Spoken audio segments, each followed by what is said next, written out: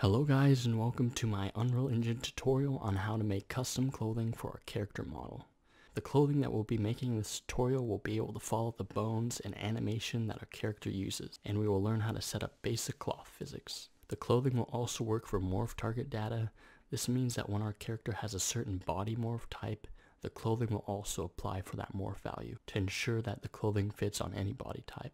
So first things first, we're going to import our character into Blender to start modeling some clothing. If you've been following the previous tutorial, you already have your female character FBX file from DAZ. So if you don't have it, you can either check in your FBX Joint Renamer folder. It's the female character FBX file. Or if you just don't have it in general, you can go back to DAZ Studio, recreate the figure real quick, and then you can just go to File, Export, Female Character.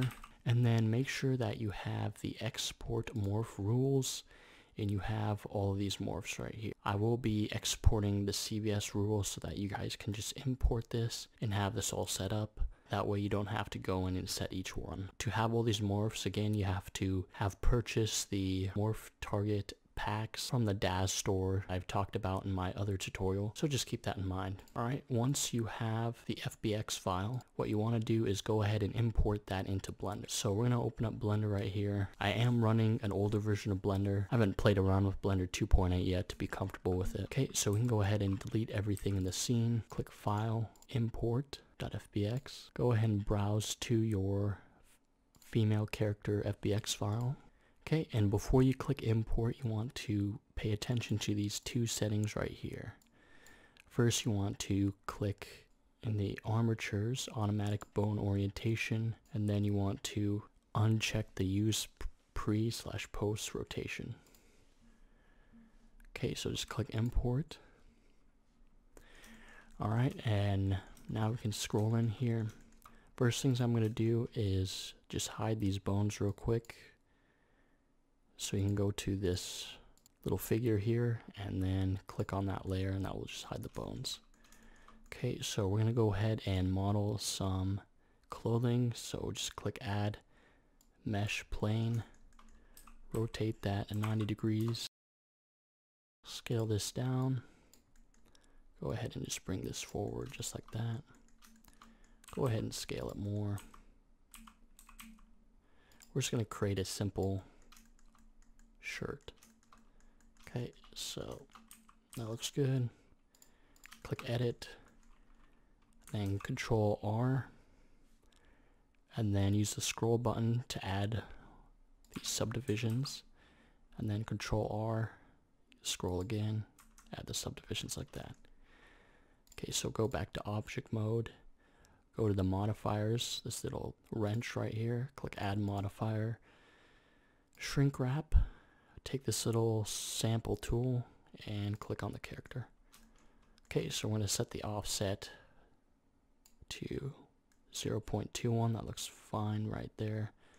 Let's increase it just in case. Okay, so go into edit mode again. Let's take these sides right here, these sides right here. Press E to extrude. Press S and then X, like that. Actually, we'll scale that down a little bit. S and then X. Then press E to extrude. S and then X again. Okay, and then we'll just select from here, this side right there. You're just using the B key to select. B and then drag. Press the E key to extrude down to the side like this. E again, extrude like that. We're just going to keep extruding E and then moving it forward. Add modifier, multi-resolution, click subdivide once. That looks pretty good right there. This is just good for our tutorial. Okay, and then we're going to go ahead and actually extrude. We're going to go ahead and apply these modifiers, so just click apply. Actually, click apply the shrink wrap first and then apply the subdivision second. Then go into edit mode, shift and then hold down Alt and Shift and right click. Then click E to extrude. Then we're just going to go down like this. Extrude again. Extrude again. Just like that. Basically, we're just going to make a simple piece of cloth that we can simulate physics. Maybe just a bit longer. Okay, just like that. One more. And then one more. Just like that. Okay. You can see like that. Looks good. So now all we got to do is export this mesh right here. Click the smooth. Make sure it's all smooth.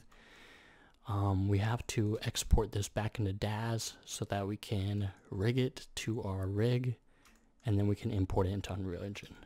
So first we have to export this as an OBJ, because DAS for some reason only likes to have .obj files. So file, export, .obj. Okay, selection only. Put it on the desktop. Just rename it to shirt. And then we want to file save this, because later we're going to be opening up Blender again. We just file save as shirt.blend, and then go ahead and close that. Okay, so we'll open up DAS. Alright, and either you can open up your character that you saved if you have the project file, or you can just open up the figures female and spawn another female. Doesn't really matter actually. So now we go to File, Import the shirt file, click Open. Then right here you have to make sure that the scale is set to 10,000. If you don't have the scale to 10,000, then it will be really small. So just click Accept. Then we can see it's right here. Okay, so now what we have to do is we have to use transfer utility. Basically what this will do is it will transfer all of the weights from our character to our clothing. Then we click Edit, Object, Transfer Utility. Then we select item. The source will be the female, Genesis 8 female. The scene item will be the shirt, and click Accept. Then we can go to File, Export, choose a desktop. I'm going to name this shirt exported. Okay, and then for the settings, you want to merge clothing into figure skeleton. You can click that, it doesn't really matter. Collect textures of folder, uncheck that, we don't need the texture. We want the morphs, make sure that you have the morphs here. And then for the morph targets, make sure you have all these morph targets. Again, I will export the CVS rules so you can import it. And of course you have to have purchase morph target packs. Okay, so click Accept. Alright, just give it a sec. Go ahead and minimize that. Open up Blender. Okay, delete this. Go to File, Import .fbx. Go to our desktop. Then choose the shirt exported.fbx. Uncheck the use pre-post rotation, and then check automatic bone orientation. Import that FBX. We just want to select the female. Go ahead and select the female character and the shirt. Click Join. Now they're one mesh. So go into edit mode. Select the character. Click Control L to select all of the character. Then just make sure we get all the eyes and everything. Then just click Delete Vertices. So now that we have just the clothing and the bones, make sure you select everything. File, Export.fbx onto the desktop. We can name this to something like Shirt Final. Selected objects. In the main tab, Geometry, uncheck Apply Modifiers, uncheck Add Leaf Bones, and uncheck Baked Animation. Okay, so just click Export. Go ahead and minimize Blender. Then what we have to do is open up the FBX Joint Renamer. Okay, so just drag the shirt final right into here. Make sure you open up the rig bat file with your text document. Rename it this thing female character to shirt final, file, save, and then you can go ahead and run the rig. Okay, this will rename all the bones in our FBX file. Then we can go ahead and drag the output onto our desktop and rename that back to shirt. Okay, so once that's done, we can go ahead and open up Unreal Engine, go to our tutorial video folder, and then just go ahead and drag and drop this right here. Okay, so we want to import mesh, make sure the skeleton is our female character skeleton. Don't need textures or anything like that. And okay, so you'll see the shirt final and the shirt physics asset. So let's just go ahead and make a material real quick. So new material, shirt material, and just give this a vector parameter, hook that up, give it maybe like a blue color or something. Okay, save that. Okay, open up your shirt final. You can go ahead and pull this full screen. Okay, so first thing you'll notice here are all the morphs imported, which is good, which means that when we move the morph slider, you can see the morph data will update for the clothes. So this is good. This means that when we apply this clothes and put it on our character, when the character has a certain body type, the morphs will update to that body type. So for example, the pair figure, you can see the morph target update. Let's go ahead and apply the material, shirt. The last thing we're going to do here is just set up the cloth physics for this part. Make sure you're in the selection, right click, create clothing data from section. For the physics asset, I believe you want to use, you could probably use the shirt physics asset, that's probably fine. You can also use the skeletal mesh, the character, female character skeleton, whatever works. Then we can go over here, the clothing, click on that, make sure that's selected, and then go activate cloth paint. Then right here you scroll down, you can see your paint value. So I have the brush radius set to 2. Paint value, I'm going to change this to like 1,000. Basically the more positive it's going to mean it's going to simulate the cloth. The pink means that it's not going to simulate the cloth. You can change the radius to like something like 5. Okay, then what we want to do is just paint. Let's turn our camera speed down. Want to paint all of this right here, just like that. Okay, that looks good. Click deactivate, right click, apply clothing data, shirt final clothing. Okay, as you can see, it's kind of glitching out. This is because of the physics asset. We're going to try to switch this to our female character physics asset, and it looks a little bit better. It looks decent. We'll see how it plays. Basically, it's using the physics asset to tell what it's supposed to collide on. So we can always update the physics asset later. Let's go ahead and apply this to our character. Open up your third person character, click on your mesh, and click add component, skeletal mesh. Okay, rename that to shirt. And then either you can do it in the construction script right here. Basically what you want to do is get the shirt and get the mesh.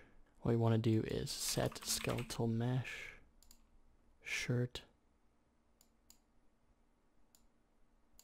to our shirt final. Then what you want to do is get to the mesh, set master pose component, shirt is the target, and just like that. Okay, so compile, save that, you go in the viewport and you can see the cloth right here. Okay, so as you can see, physics data is kind of messed up, so we'll just go ahead and play it and see what it looks like.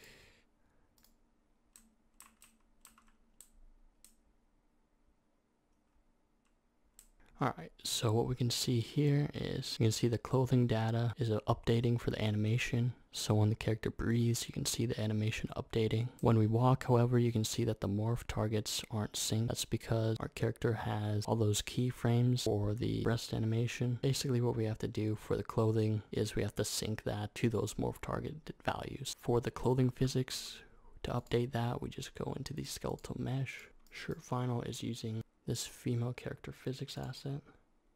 Okay, so it looks like this is the spear that's affecting the clothing, so we just want to pull this back a little bit like that.